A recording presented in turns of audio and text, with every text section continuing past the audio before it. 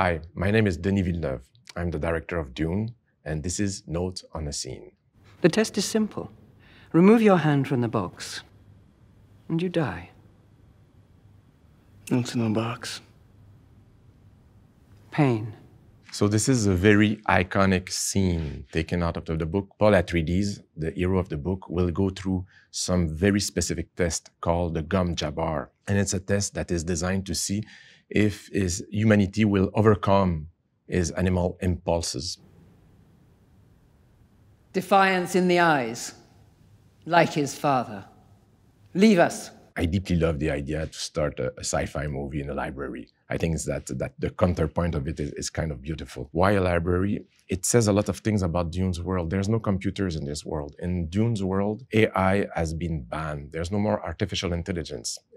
Dune is about the triumph of the human spirit. Patrice Vermette designed an insane amount of beautiful carpets in order to bring the idea of ancient culture. As you can see, the chairs are be designed. So the Reverend Mother looks almost like a chess figure. I asked Greg Fraser, the cinematographer, to bring a level of darkness in the scene that will feel almost like you are having a nightmare. And it's exactly what I had in mind when I read the book at 14 years old. This scene happened right at the beginning of the shoot. It was one of the first scenes I shot with Timothée Chalamet, Rebecca Ferguson, and of course, the great Charlotte Rampling. I loved working with these actors. They were absolutely amazing. And frankly, after that scene, I started to breathe because I knew that I did the right casting. Leave us. You must do everything the Reverend Mother tells you. She's supposed to be in control of her emotion. She's almost about to hug him, almost about to touch him, but she cannot allow herself to do that because she's in front of the Mother Superior, her having to brought her own son into a test that could mean his death. It shows the tension between the motherhood and being a Bene Gesserit sister. You dismissed my mother in her own house. Come here. Kneel. Here, several things are happening. The Bene Gesserit can use something called as the voice in order to control the other human's will. Meaning that here, the Reverend Mother, using this voice, can channel and go into the Paul Atreides subconscious and ask him to cross the room and kneel in front of her. I thought at the beginning that it could look silly if Timothée had to cross the room like a zombie. And it came into my mind to embrace right away from the beginning the point of view of the character and to fall into a very short period of time in some kind of micro coma, like a narcolepsy that will snap and he will just awaken in front of her. To create that feeling of narcolepsy, we thought that what could be interesting is to make very strong, powerful dollies, camera movement, and at the same time switching off the lights of the room. I brought this idea in order to create that feeling of disorientation and vertigo. And as we are moving the camera, we are not touching the focus, so it means that the characters are diving into the out of focus zone of the image. And also, I must say, it's great editing. Joe cut it. It had to be very, very fast. So it's really like a blink. Will feel disorienting and destabilizing for the audience, like if they had been themselves victim of the voice. You dismissed my mother in her own house. Come here. Kneel. The voice itself of the Reverend Mother, that came with a lot of experiments. I was obsessed by the idea that when you use a voice, you should be channeling ancient voice inside yourself. I love the idea that you will channel the voice of very ancient, powerful grandmothers. And maybe it says a lot of things about my own family background, but it's something that I thought was like very powerful and fresh idea. I think it's pretty meaningful. How dare you use the voice on me? I deeply love the veil. The idea was to create a feeling of a distant, a religious feeling as well. It's a religious congregation, and I wanted to have the feeling that there's something about like the medieval nuns, that to have a feeling of someone that is above reality. At the end of the day, it just felt deeply right. Charlotte Rampling was not supposed to wear the veil through all the scene, but quickly I realized that it created a very strong mystery, and she just looked definitely more powerful And I decided to shoot the whole scene with it, knowing that I had one of the best actresses in the world, hiding almost her face, but I thought it was, because I was just seeing her powerful eyes behind, I thought it was definitely the way to do it. Put your right hand in the box. The box, one of the very iconic objects. I said to my team, it's not an expression of our take on the book. I want Frank Herbert to be on the screen. We basically went with the description that was in the book, bringing a feeling of something ancient, something dangerous, something that cast shadows inside. For me, I didn't want to use any visual effects for this scene. I really wanted it to be like a mantle scene, meaning that it will be a scene that will rely into the acting of the actors, and that the actors will express the inner pain without having the help of any visual effects. Your mother bade you obey me. Greg and I tried to create a feeling of oppression and making sure that the room felt closing on Paul, that there is no way to escape. The Reverend Mother is designed to make sure that she will look like towering over him. The box was designed so it fit exactly, so we will feel that the end is kind of trapped inside him. Honestly, frankly, it's one of my favorite shots of the movie. Why? Because it's all there. You have the power of Charlotte Rampling, the Reverend Mother, towering over Paul. And there will be here a connection, a mental connection, where Paul will experience tremendous amount of pain coming from nerve induction, like hypnotism. There's something kind of a sacred quality to this scene. The science fiction here is more about the evolution of the human brain. And I think it's all about that. This is what Dune is about. I hold at your neck the Gom Jabbar. A poisoned needle. Instant death. Here in that specific moment, I wanted Charlotte to jump on him like a snake. It needed to be surprising and at a superior speed. We had a great time designing those needles. I wanted them to be ancient. We rehearsed with Charlotte Rampling to have to find that position. That was the way I imagined Charlotte holding the needle. And for me, there's something very delicate and very powerful, like a scorpion right now, ready to strike. And it's a very feminine position, but in the same time, it's all death. And I thought that was something saying something interesting about the Bene Gesserit. The feeling of it is closer to a period movie more than to a sci-fi. There's something historical. And we try to protect that quality in the costume design and some elements of the set design, and definitely in the props too. It was important for me to keep roots into our reality and still having a projection on something that is a bit mad. The test is simple. Remove your hand from the box, and you die. What's in the box? Pain. No need to call the guards.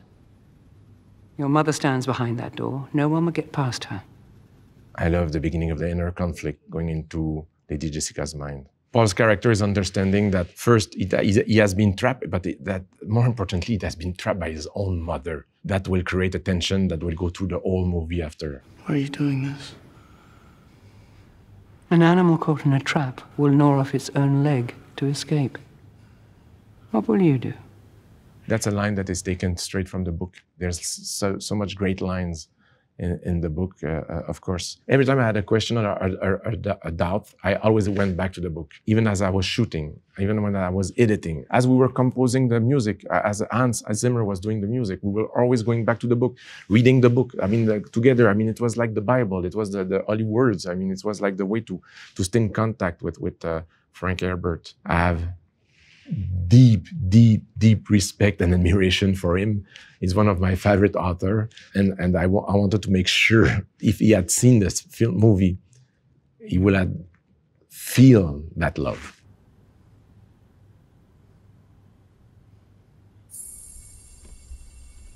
A tiny clue that there's something happening deep inside that box that we have no idea what it is, but the way Timothée moved gently his hand here is like, for me, dead perfect. This is exactly the intention that I asked him to do. in this moment, just like a tiny, tiny suggestion that he's starting to feel something inside that doesn't feel right.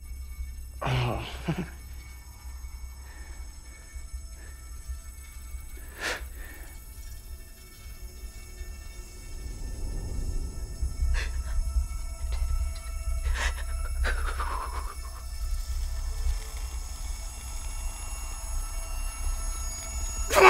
Silence.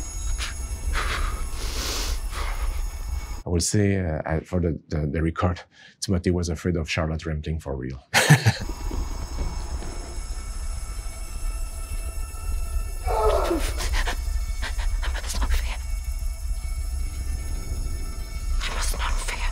I must not fear. Probably the most famous word coming out of the book. I must not fear. Fear is the mind killer. It's like a litany. The fear, John Spate and I had the idea that it will be said by the mother outside of the room, that we will go back and forth between and the mother and the son to install this idea that this movie will be about their relationship. It was one of the first scenes that I did with Rebecca Ferguson here. And I asked Rebecca to experience like a kind of quiet, sheer panic. She will slowly, by slowly, being able to control the emotion. For me, Rebecca Ferguson is a Stradivarius. I mean, her level of precision is absolutely insane. And I got exactly what I needed in order to express what I wanted to do with this scene. We hear the sound here that is coming from a combination of Hans Zimmer that designed for this moment in the movie one of the most harrowing and unbearable score ever written for a scene where you have the impression to be at the dentist. Fear is the mind killer. Fear is the little death that brings obliteration. Here again, what's one of my favorite sounds of the movie. It's actually a Hans Zimmer sound. I think it's made out of a kind of crazy scream from human voices that are like compressed 1 billion times, and it's like Hans drove his team crazy with those sounds. And I'll face my fear and I'll permit it to pass over me and through me.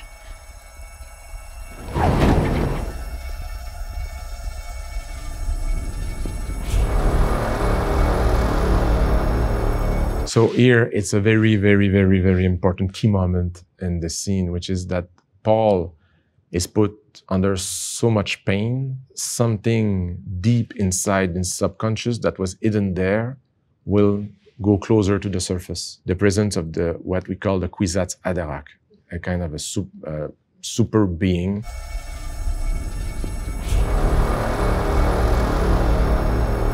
I think that in this scene, we have to feel that the Reverend Mother will love to kill Paul, but she will not, because she will witness something here. In this very specific moment, we can see in Charlotte Rampling's eye here that she has doubt, that she's the birth of a fear, that he could be maybe the one.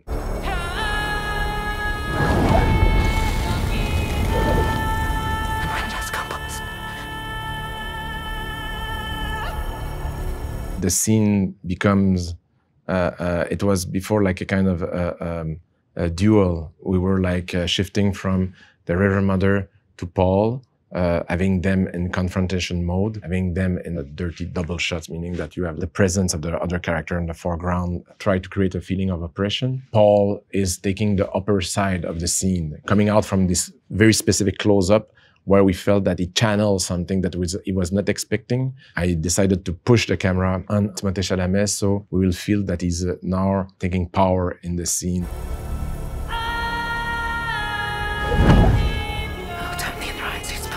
In the book, the idea of fire is important. Paul is supposed to feel that his hand is burning. And I didn't want to have like CGI flames or any suggestions. I went for mental suggestion. We designed that burnt hand here that was made out of a real hand, and we applied on it in CGI like a texture of burnt wood. I think it's a pretty powerful and striking image that was added later in the editing process. And where the fear is gone, there will be nothing.